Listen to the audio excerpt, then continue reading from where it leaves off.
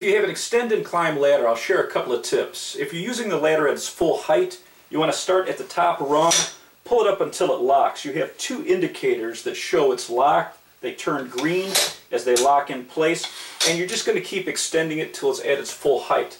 And you want to make sure that they're all locked. If you're doing a project and you're not going to extend this to its full height, you want to start from the third rung up. Put your foot on the bottom rung, grab the third rung and extend this till it locks, and then you're going to go up one rung at a time, making sure that these are all fully extended. You want to keep the unused rungs at the top, and you never want to step on anything except a rung that's locked in place.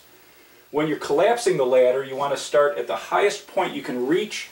Keep your hands on the outside on these couplings on the ladder, push in the latches, and then work your way all the way down. So just a great ladder, very easy to use, very easy to store.